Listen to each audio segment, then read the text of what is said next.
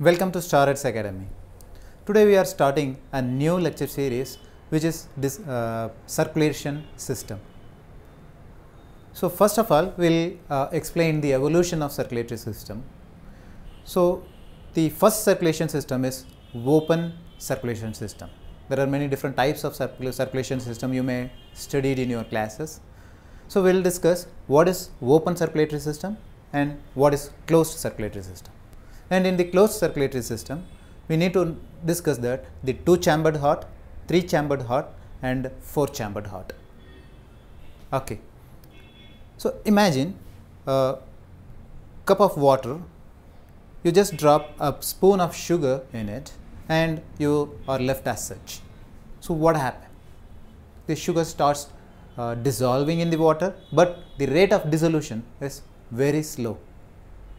In order to make it fast, what you will do? You will stir it, right?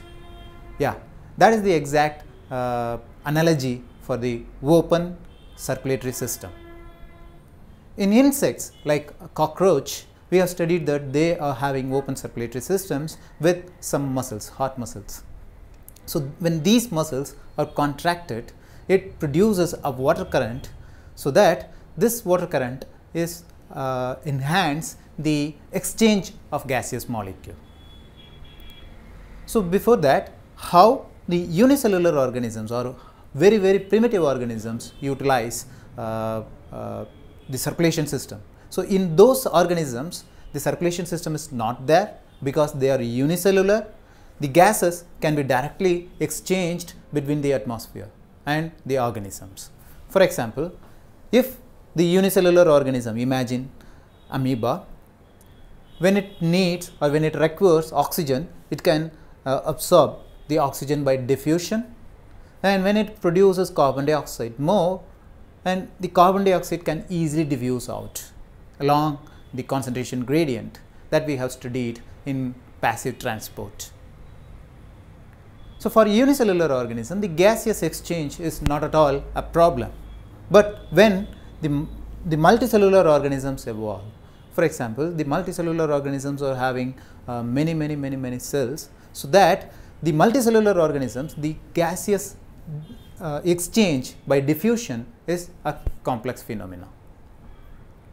That means that some of the cells are in the surface of the organisms that is directly contact with the atmosphere, so that it can diffuse oxygen and carbon dioxide in and out according to its requirements.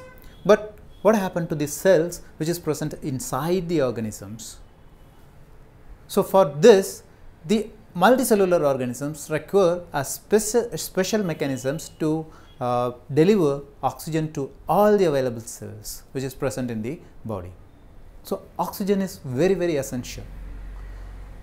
One of the main role of oxygen is it is utilized for the conversion of pyruvic acid into citric acid cycle and the electron transport chain, and the complete oxidation of glucose, you can say. So then only we can produce 34 ATPs, otherwise we only produce only 2 ATPs out of 1 glucose molecule. So these energy calculations are detailedly explained in the respiration chapter. So oxygen is essential for all the living cells, and in the multicellular organisms, all the cells which is present inside it essentially to uptake oxygen and it to release the carbon dioxide back, so that the circulation system evolves. The circulation system contains fluid which may or may not have the oxygen containing pigments. So this fluid, the oxygen is dissolved, or if the oxygen capturing proteins are there like hemoglobin, the oxygen is absorbed and it is transported through the body. So the first formed system is open circulatory system, and in the open circulatory system, like when we are stirring the water in order to dissolve the sugar, the open circulatory system have some muscles so that it circulates the blood and it facilitates the gaseous exchange. In next class, we will discuss why the closed circulation system is better than the open circulatory system, and even more. Thank you.